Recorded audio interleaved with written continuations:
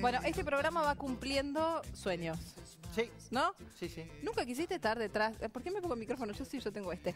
Digo, ¿nunca quisiste estar detrás de una barra? Sí, claro. ¿Armar un trago? Yo te digo una cosa. El sueño que hay que cumplir es darle trago a los chicos de la banda que ya reclamaron. Por ejemplo. Para todos y todas. Y vos dijiste que había para todos. Claro, para todos. Bueno, ¿qué es lo que vamos a ver, Marcos, ahora?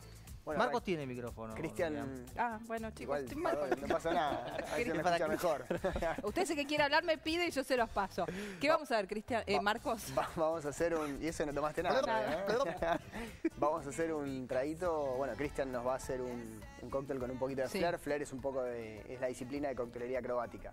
Para que muestren otro estilo de servicio, ¿no? Un buen barman tiene que saber hacer acrobacia con la coctelera. Sí, ¿o no es necesario, pero es un perfil diferente. Para que vean, hay diferentes tipos de servicios. Y este es un poco más showman, es un poquito más divertido, más suelto, ¿no? Más entretenido. ¿Ustedes siempre quisieron ser barman? ¿O desde cuándo empezó esta habilidad? Yo la verdad que hace mucho tiempo que quise... No diga los años, Cristian. 3, 4 meses. Siempre me gustó el tema de las discos, los bares, los boliches. Era bolichero. Sí, qué mejor que entrar gratis a la disco donde todo el mundo está haciendo cola para entrar. Y vos pasás y mirá qué pasa yo. Y que aparte te paguen por eso. Claro, muy bien. Encima. Bueno, arranca, Cristian. Podés arrancar, Cristian. Arrancá con show. Guarda, Nuria, porque me parece que viene con... A ver. Vamos a ver. Bueno. Atentos. Hielo. Ya se me hubiera caído el hielo. Ya se me hubiera caído el vaso. Ron Bacardí. Está abierta, es cierto. Muy bien. Dálala. Perfecto. Muy bien. Ron para el vasito, la gente está haciendo... Nunca hay tanta gente en este estudio. Se empezó a acercar gente de golpe. Un poquito ¿Un más. poco más de ron? Sí. ¿Por qué no se cae el líquido? ¿Por qué no se cae? Porque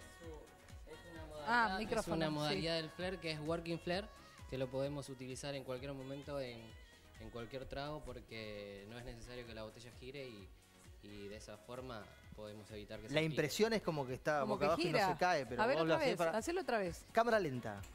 Nunca bajó, nunca... No, chicos, la rompo. Me preguntan si me animo. No. Tac. Otro toquecito más por si... Este no es para Nuria porque está embarazada, pero estamos haciendo un trago que se puede hacer de este tipo. Limoncito. Muy bien. Muy bien. Muy bien. Limón. ¿Y ahí? ¿Y ahora?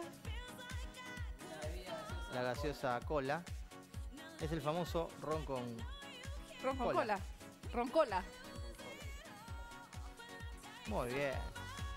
Bueno, empiezan a hacer cola los amigos de Rubio Natural para empezar a tomar, así que... Castillo, probá. Pueden hacer... Yo sí probo otro medida que el jalapeño tenía un poquito. Ya estoy... No.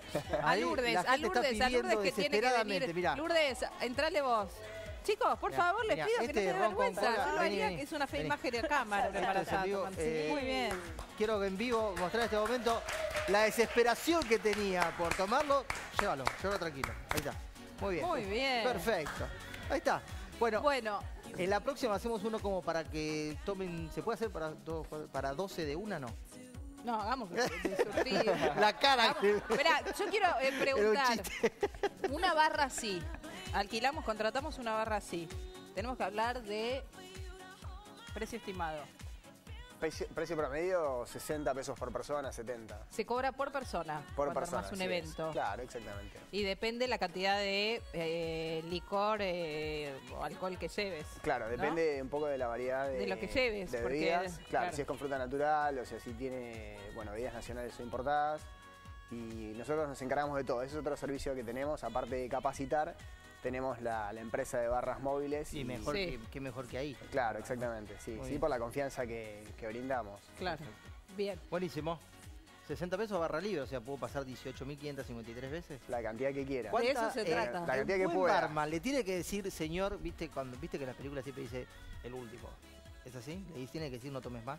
En una fiesta, no. Y te dice, yo no voy a manejar. A ver, Juan, contame vos. Juan, vos, tu táctica. Yo te digo, Yo no voy a manejar, ¿por qué no puedo seguir tomando? Y bueno, sí, depende ahí sí el momento. Generalmente sí, ya lo vemos como ya muy... Lo ves muy a Castillo, borracho. lo ves a Castillo.